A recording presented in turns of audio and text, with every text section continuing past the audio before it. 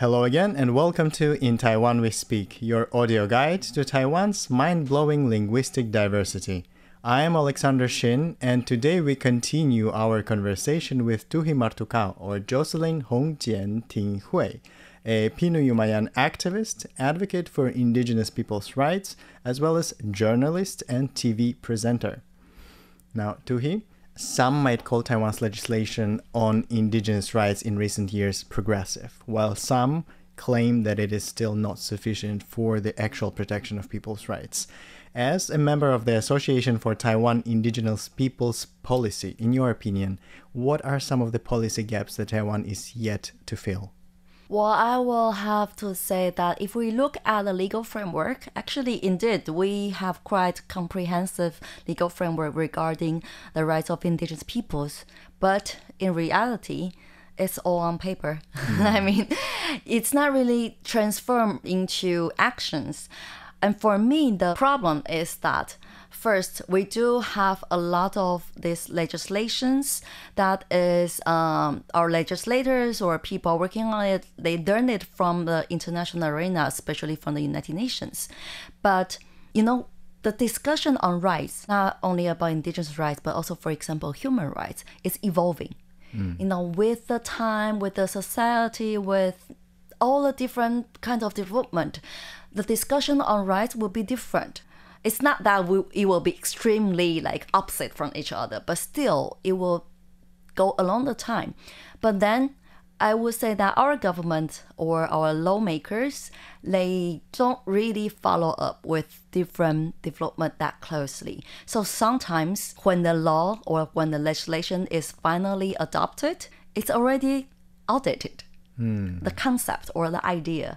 And also the other problem I see is that with the United Nations, it's very important. There are some very important concepts regarding indigenous people's rights. First is participation. So everything about us, with us, every decision that will affect indigenous peoples, we should be in the discussion.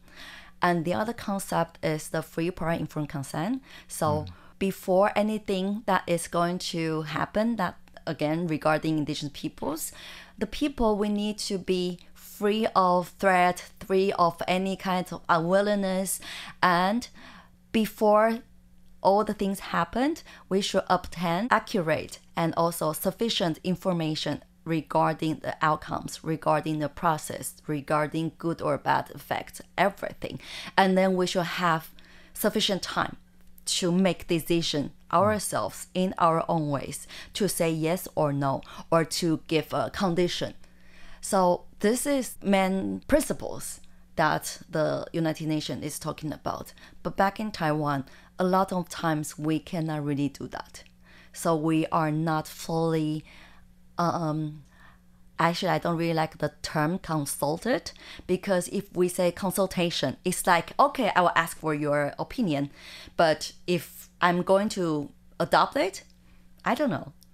I will might see. or may not follow. Yeah, we will see which is more suitable or which is more convenient for us to do. So this is a way about consultation. But in United Nations, they are talking about obtain the consensus from indigenous peoples. It's very different.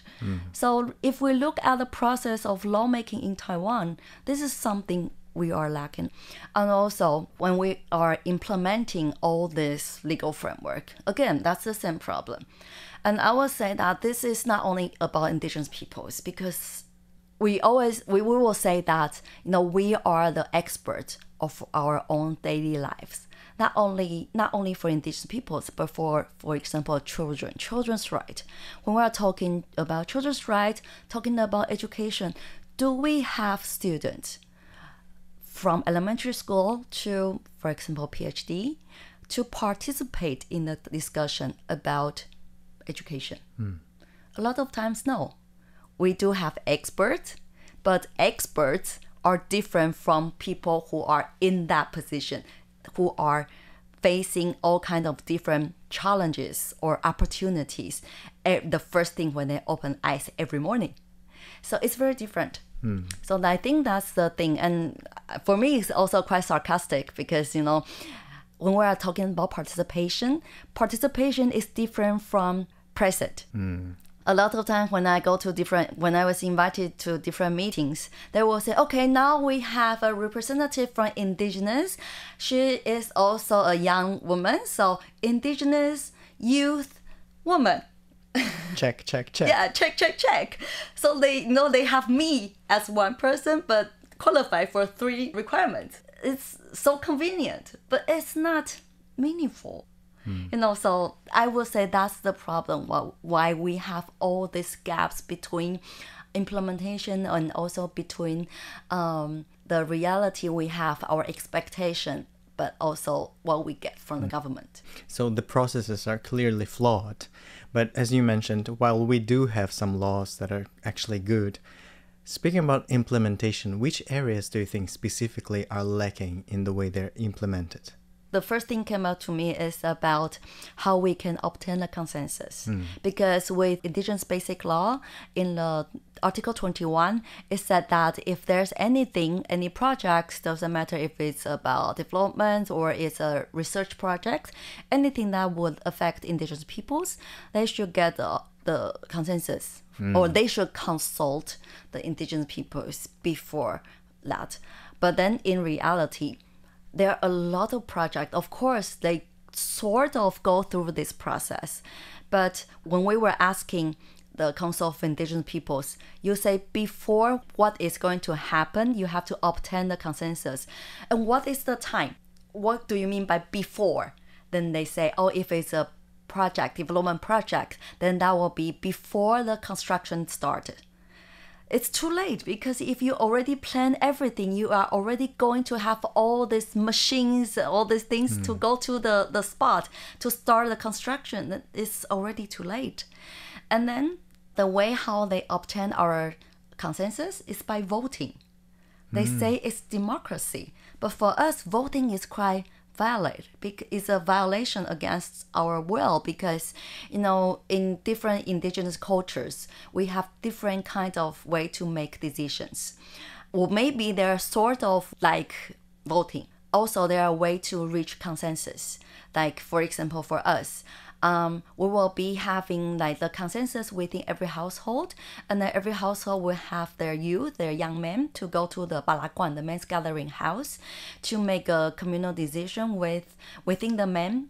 And then that decision will again to bring to the traditional chief and also the elders. They will again go through like this decision to see if it's something really suitable for us. So it looks like that women are excluded from the process, but actually within the household, women are in charge. So the men who are sent to Balaguan will be bringing the consensus made by the household that is chaired by women.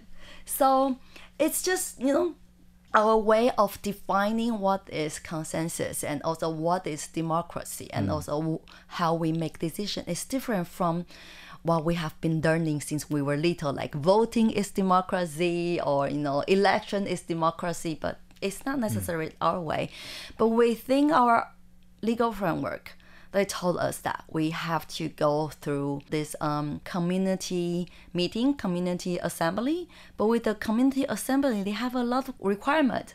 For example, only people who have their household registration within the administrative district of the community. And also, they have to be above 18. Then they can go to the community assembly. That's by law. But it doesn't make sense. This from the start is already depriving our rights to self-determination, because we have the right to decide who can represent us to go to the meeting, how we are going to define the members of the community, not necessarily by household registration. For me, my household registration is in Taipei, but that doesn't mean that I'm not part of the community. So there's a lot of these very small details, but from all these small details, it's not respecting our right to self-determination. And with that, we cannot really make our own decision. And that applies to everything, because if there is something about land, about education, about health policy, all these things, with without this concept of having us in the discussion, then nothing is really about us, but always without us. Is my understanding correct then? Because you live in Taipei, right? Yeah. And many people, I assume, moved out of Taitung and live in bigger cities, right? Especially youth. Yeah. But once the culture started being revitalized and preserved, like, for example, the Millet Festival coming back to become a major celebration, did you see more people coming back for this community kind of time from cities back into the community? I do think so, and that's why we started to work on different programs, because our aim is that because why people are moving out of Taitung or moving out of community because of job right. opportunity. And if we can have job opportunity right in the community, then we have the incentive for people to move back or to stay in the community. And that's why we started all this work around 10 years ago. And it's very small, it's a bit by a bit, but still, like, we can now have more than 10 people. So that's an important incentive. But we also want to emphasize that if we want to do things for the community or about the community, of course we need people to really be in the community, but we also need people outside the community, but they can still bring different knowledge, bring different resources as well. And also I do think with the social media, it helped a lot. Right. Because it's easier for us to allow people to know what is going on in the community, even though we cannot be back all the time because, with traffic, with all these things, it's quite expensive to go back. But then now, for example, recently, last week, there's a conference about a development project that is right in the backyard of our community. And it's very controversial, I would say, because it will really destroy the mountain in our backyard. What is it about? They want to build I think it's like a villa or something. Oh. Yeah. And are they people from the outside of the community? Yeah, of course. And they want to promote tourism. Yes. Typical. Yeah, typical. And they say they will create a lot of job opportunities. They will bring people. They will bring money to the community. But the thing is, it's not necessary that we are all against all this kind of project. It's the thing you have to communicate with us first before you started all these things that's enshrined in the Declaration on the Rights of Indigenous Peoples from the United Nations. That's also provided in the Indigenous Peoples Basic Law in Taiwan. But the thing is, of course, we didn't get really enough and adequate information before that. So last week, when this conference happened, so they are trying to really promote this project, and also in a way, they say they're going to, clarify all the misunderstanding from the people, but they only have this meeting within a very short notice. So a lot of people, we cannot make the time to go back. But then with live streaming, with these online tools that we can have this conference call, we can be part of that meeting. We can also get to know about it and also have the opportunity to, not really talk to the developers, but at least within our own people. It's a very important thing for us to be able to get to know about what is going on. So the conversation is still ongoing and the community is fighting back. Yeah, we are still trying to see, first, of course, we have to make sure that people really understand what is going on. And then we want to go through a process of reaching consensus within the community. And also, to come up with a strategy, how to negotiate or how to reject this project. The development projects that are designed and implemented against the consensus or without the consensus of the local community, how often do these projects happen? Like, how often do you have to actually fight back against this kind of projects? Well, if you talk about overall in Taiwan, I cannot really tell because, sometimes it's only like when this project is in a big scale, then people will notice. But sometimes it can be as small as, for example, a couple of years ago, that there's someone who rent a public land in the back of our mountain, and they cut off all the native trees. They grow the other kind of trees, and then because the other kind of trees, they are more valuable. They can it can grow for like 10 years or 15 years. It's already big enough to be cutting off, and then they can sell it. So they cut off all the indigenous or native trees to do that. And it's not really like in a big scale. Of course, it's already quite big scale for us.